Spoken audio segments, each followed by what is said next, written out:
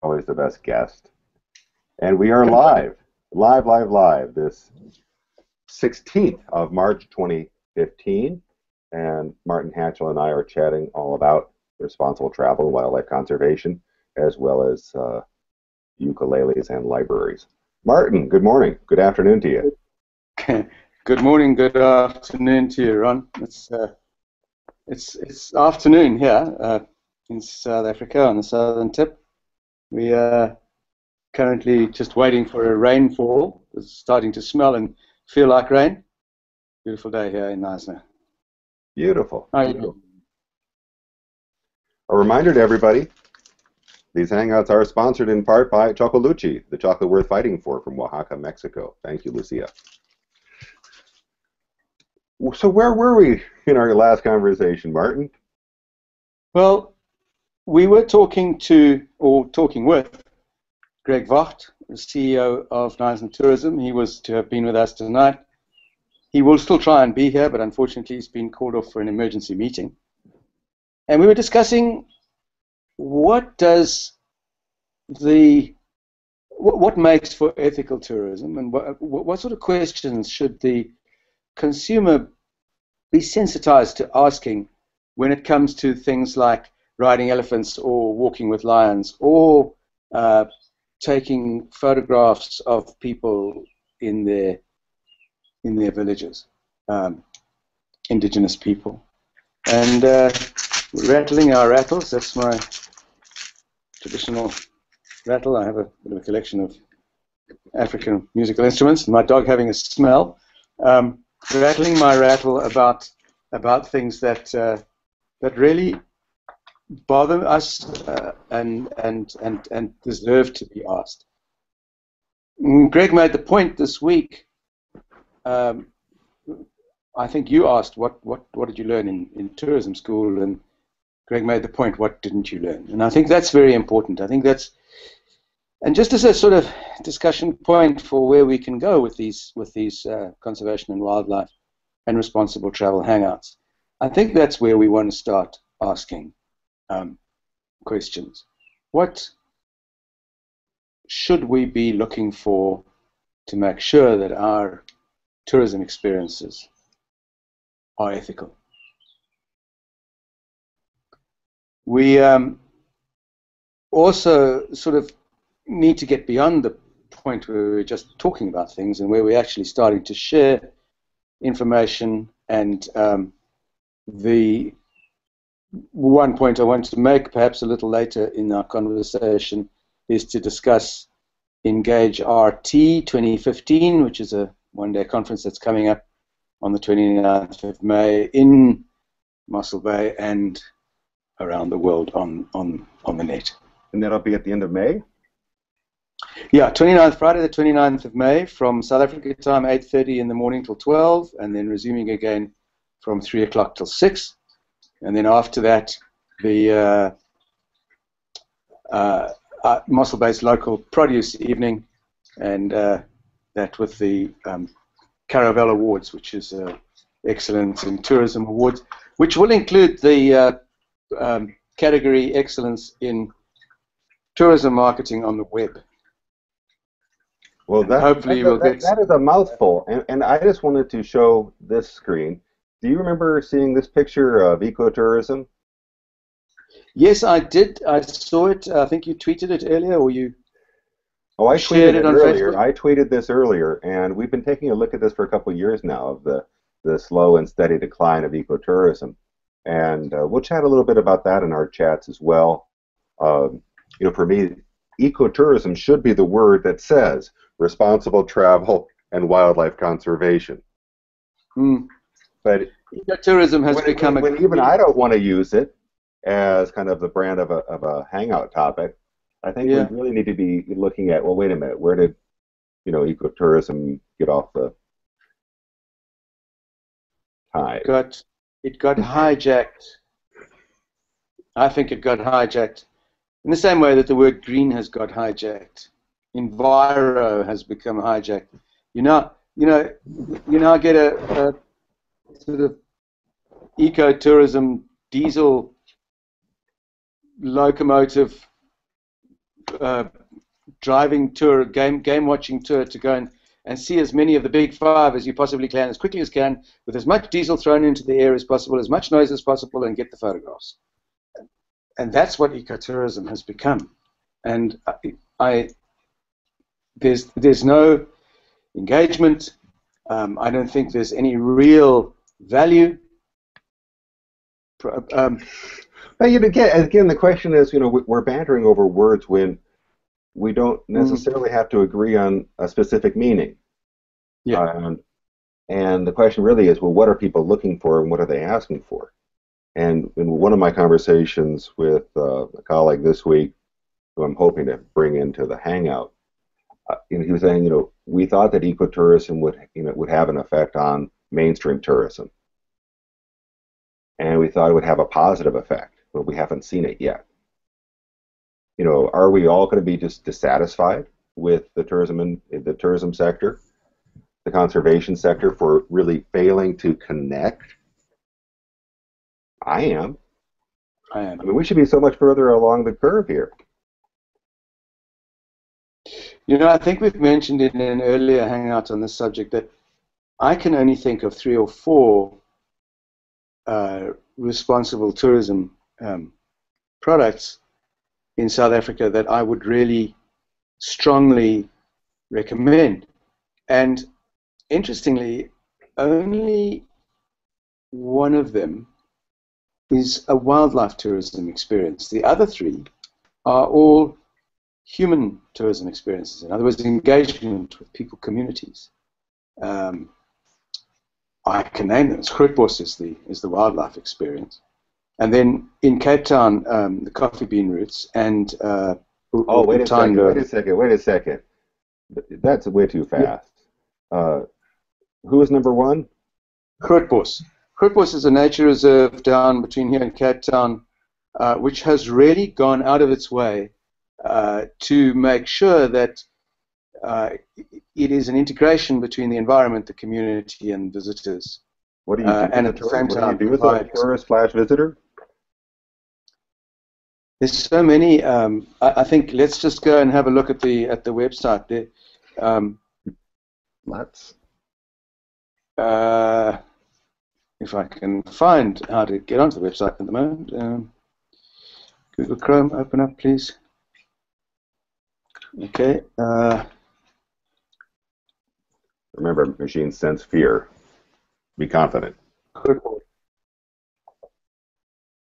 See, they've got the Grootbos Foundation. That's the first one that comes up. Responsible tourism, Grootbos. Things to do, responsible tourism. Hang on. I'm getting there, and I'm just share my screen. Where are we? Screen share. Right. Share.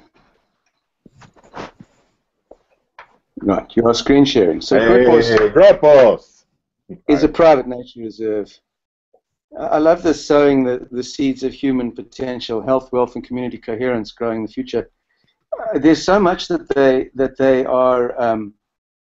doing for themselves, for their community, and for their visitors. They actually talk about responsible tourism. They do. Your visit to Grootbos is about much more than just 5-star accommodation and eco-adventures. It's about making a real and effective contribution to the unique natural environment of the Walker Bay region and its people. Walker Bay is down closer to Cape Town than we are now. So let's look at they've got Green Futures, Growing the Future, Youth Development Program, Future Trees, Social Responsibility Tour. Let's have a look at the experience, Plan Your Stay. I think that's the one. Itineraries, functions. So we go to itineraries. Find out how to make the most of your time at Grootbos with our suggested itineraries.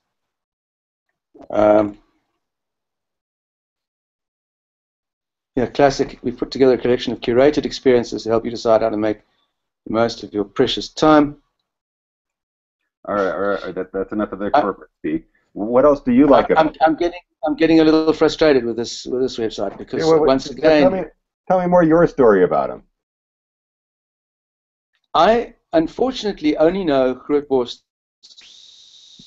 from how do I understand? Oh, there you go. I know Grootborst only from reading extensively about it, and I have met the people at shows and things. So I can't talk about my own experience. Okay, all right. No, that's fine. And then number two, you said, can we go to your number two, or do you have anything to say about Bachelor number one? I just find that what I have, I didn't enjoy the experience of their website right now, but all the things that I have read, written by themselves and by what's the word, independent people, has made me convinced that Grootborst is one of the responsible tourism products that we can easily promote as a responsible tourism product. And also, I'm sad that Greg isn't here because he does have personal responsibility, all right. Moving on. Can we go to Orlando? Coffee House Roots? Coffee House Roots. Well, yeah, I think you should talk about Coffee House Roots because Coffee Beans Roots? Didn't you spend time with them? I did spend time with them. Okay, so let's hear your experience. And that's Ian? Because I'd like to hear your experience. Is that Ian or Ian, or how do you pronounce this? Yeah, Ian. What's his last name? His surname escapes me, but Ian, yeah. But, tell us about your experience. I was, again, if it's about personality, if it's about vision, if it's about integrity, what I saw in my encounter with Ian was just first rate. And whether it was climbing a bit of Table Mountain or going on the jazz safari night, I mean, these were exceptional experiences.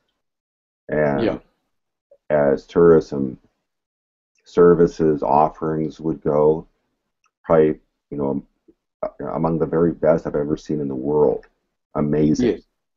So, would I be, a bigger fan if I were there? Certainly, because again, it's where I see innovation. It's where I see the walking the talk. What was the innovation? What was the innovation? How did you see the innovation? Well, the jazz safari, for example, taking people into the townships, into the suburbs, we should be calling it, and having your dinner with a family, and then going on to progressive rounds of cocktails afterwards. And it was, it wasn't, I mean, it took the whole idea of a booze and cruise trip. What do we love about it? The booze. But it modified it in a way that, you weren't rip-roaring drunk at the end of the night. It was much more about the cultural immersion and the experiences, the conversations with the artists, the people. Everybody had, these were entertainers. These were jazz, fine jazz musicians, singers. And the idea that you could meet with them in their homes, wonderful. If you could eat with them, I mean, I remember this buffet of South African delicacies. It was, served kind of as a buffet style. Wonderful. I mean, again, I can only imagine how that could be applied, for example, in Oaxaca, Mexico, where I was living. If you had people who really could appreciate the conviviality, I think that's what really sold me on that. Definitely in my top 10 of the whole world. Moving on. Utando, I'm going to share my screen again. This is a project that it's run by a fellow called where's my brain? It's run by a fellow called James Fernie. James Fernie, who is, if I remember correctly, a qualified lawyer who decided that he wanted to be involved in more interesting and rewarding work, and he has started this touring company which visits he calls it philanthropic cultural tours. They visit various projects in various underprivileged township areas of South Africa, of Cape Town. Township being our sort of term for underprivileged areas, slum areas. And it's a bit of a throwback to apartheid. I heard you saying earlier, changing it from township to suburb, and we should be calling it. And these tours, you can see at the bottom of the page here, they visit an enormous data, and the tour that you go to will probably only visit 3 or 4 of these projects. But look at the number of different projects there. Balimi Bezekaya is an urban agricultural program where they are literally producing huge amounts of food in very small areas. The Amy Beale Foundation. Amy Beale was an American woman who came to South Africa and was murdered while she was here, and her family have set up this foundation for youth development. I have been with them to, let me just read this, the Ezeka Cooking School, where they showed us how they are teaching people to become chefs.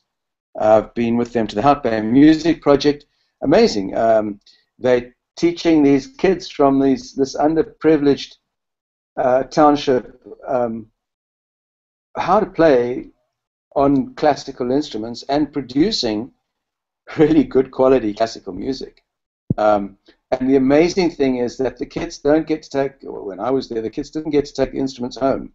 So they had to come to the club where they were practicing, and they had to practice. They couldn't, practice at home, and yet they were producing this amazing classical music. And having played music in my younger days, it's not easy music to play.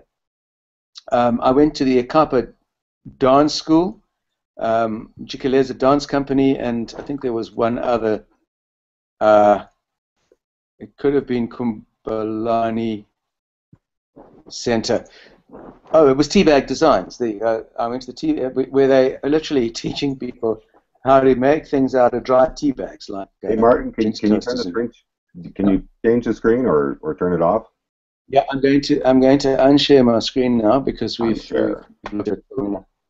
What do you think we'll be calling sharing and unsharing in 10 years? I'm going to bet it's not sharing and unsharing. I don't know. People in 10 years are going to say, oh, that's so 2015. And they're not going to say it in a nice way. No, but they never say, but I mean, by then we'll be the older generation. So Utanda, each tour is made specifically to visit various of those foundations. And then the money from the tour, a large proportion of the money from the tour goes to helping those foundations with what they're doing. But the amazing thing about the tour was the engagement that we had. We met people at these projects. We were able to talk to them. There was no. I didn't feel, and I've done township tours in South Africa before, and I've always felt uncomfortable because here you're going into almost a neutral space, but not a neutral space. The neutral in that it's not a person's home that you're going to. I mean, I worry about a township tour that goes into an orphanage. It's poor tourism. It's, let's go and have a look at how the poor kids live. You're going into a person's home, whereas here you're going into a community center or you're going into a sports club where people are getting together for a specific reason, and they're happy to show off the project that they're working on, and you can engage with them on various different levels. You can try your hand at it, or you can talk to them about it, or if you go into somebody's village or into somebody's home without, I mean, if you go in as a group, it becomes zoo tourism, and human zoos, the worst kind of zoo. Not that, I mean, all zoos are bad, but human zoos are the worst. that they are. So, is there a number 4 on your list? How many were you going up to? I think let's stick with those three. Let's stick with those three, because I think it gives the kind of broad thing. Well, here's my challenge to you, Martin. Martin, here's my challenge to you. See if we can invite these folks to join us next Monday. We could try. I mean, I think we can try, and we should have the most engaging and provocative conversation about South Africa travel here on the web. Oh, the ideas. So the question is, not the question, the challenge, if you wanted it, is why are there so few examples that we want to name? Why are the few doing it correctly and the majority doing it incorrectly? Is it because the few know what they're doing or are prepared to take risks? Or is it because the majority are just following everybody else's leads and believing that what they're doing is offering the consumer, which is the visitor, the experience they think the consumer wants? Do we know what the consumer wants in terms of responsible travel? And the big question on my mind then, because we asked, you showed that graph of ecotourism earlier, does the consumer want to get beaten over the head all the time? You must do the right thing, you must do the right thing. Or do they want to just mindlessly go ahead and enjoy themselves? But I don't, okay, here, wait a minute, you're going to get on my bad side, Martin. Oh, my bad side. Because to me, that's not a conundrum. I think you can do the right thing and have a good time. And yeah, some may call this justification, but no. I believe that the examples that we just mentioned are really great examples. The other question is, well, why don't we hear more about them? Why isn't, and again, I think why are the tourism boards, for example, promoting their big 5 instead of their big 50,000? They're promoting, here are the most common routes, when what we know is that the long tail really does exist in travel, and people are looking not for abstract concepts like ecotourism, but rather specifics. I want to go to I want to visit this community without being exploitative. I want to support the people who are doing the most good in the community. These are the questions that people really are asking, and they're finding answers. The question may or may not be the right answer, but they find what's good for them. And if what we can do as agents of change, of being provocateurs, is to grease the wheels so that the locals have a better way of, one, understanding what's happening to them, and second, seeking out examples across the world that might have some applicability. Now, again, what South Africa has is this abundance of culture and abundance of personal engagement and experiences, and in many ways, this is just kind of not rising to the top of brand awareness that I think it deserves in South Africa. But what happens when some people start looking at it and establishing these, again, global connections? And it's not going to depend on me or you. We may have connected some people through this conversation and through other hyperlinks and retweets, but at the end of the day, it belongs to these people. And that, again, is where we should be focusing our energies, how we are engaging the locals. One, to really take, to get into this, and second, to remind people how, poorly informed we are on the other side of the world about South Africa. You're touching on a very, very important subject, which I saw mentioned earlier this week or over the weekend. Visitors don't think of themselves as falling into, I believe this. Somebody was saying that visitors don't see themselves as falling into the neat boxes that tourism marketing agencies want them to believe that they are. That this is an eco-tourist and that's a wine tourist and that's a cultural tourist and that's an evolution tourist. I think you can be all those things on the same trip and more. And I think, going back to where our conversation began, I don't know if semantics is the right word, but I just think people are being, they're getting, it's a kind of fatigue. They're getting tired of being told to do the right thing. They're getting tired of being told that they are this kind of tourist or that kind of tourist.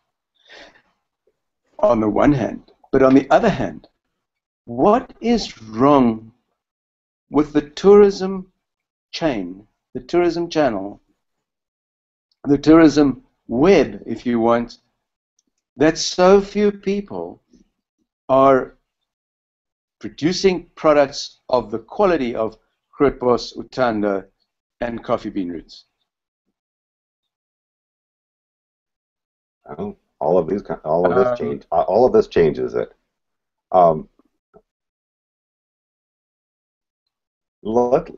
Let's wind up our hangout. Okay.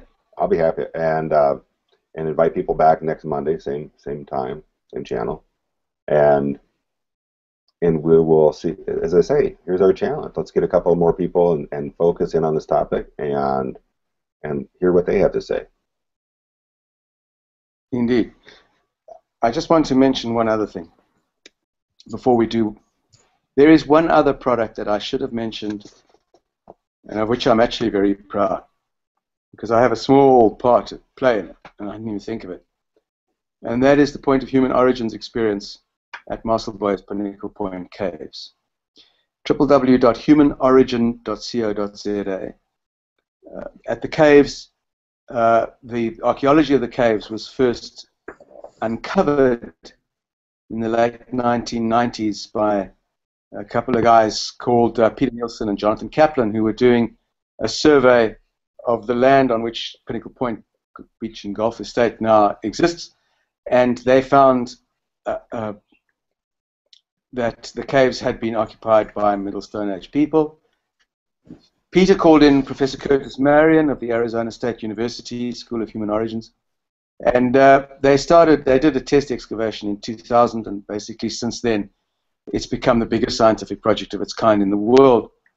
It turns out that people have been living in those had lived in those caves over a period of 120,000 years, and it's produced the earliest evidence for modern human behavior. And as I said earlier, I just finished reading this fabulous book by Martin Meredith, Born in Africa, which brings us up. And we've lost your audio, Martin. Oh, what did you touch when you brought the book up at the screen? I touched my mute button. So this book brings you up to 162,000 years ago when. Huh? Am I with you again? Understanding, sorry. Okay. Peter Nielsen and other people that he works with recognized 2 or 3 years ago that people wanted access to this project. They wanted to find out more because, really, I mean, everybody on the Earth today stems from a small population of a few, perhaps only 100 or perhaps 1,000 individuals who lived in Africa at that time. And this is where they lived, in the area around which I live now, the Southern Cape. And people are fascinated by getting back to and finding out about that sort of thing. So it's like together. So it's like Meanwin, 170,000 years ago. What wind? Meanwin, like meanwhile, but I guess it'd be Meanwin. Meanwin. Well, 162,000 years ago. That's why we talk about 162,000 years of holidays in Mossel Bay. Peter Not and 163. No, 162. People and Peter and a couple of other people, like the Homeowners Association, realized that people wanted access to these caves, and together with the with with Curtis's project and others, they've created this point of human origins experience, where you can now go and you engage with Peter, discuss what they've found, and visit the caves. And it is a small, and this is where Anna Pollock's thinking comes in. It's a small experience. It doesn't run every day. Peter's unable, because he's also a consulting archaeologist, he's unable to do tours every day or all day. He does a limited number of tours for a limited number of people. But it is a true engagement. And I think it falls into the criteria of what we're talking about for responsible travel. Beautiful. Well, it certainly does. We're going to wind down our hangout here, or go for the next 3 hours and have brunch and or the late night snack. That's the hangout to have, from one food event to the next food event. And with overlapping, of course. Well, but we will wind this down here, and we'll chat more next Monday at this very same time, very same channel. And Martin, many thanks. Always great to chat with you.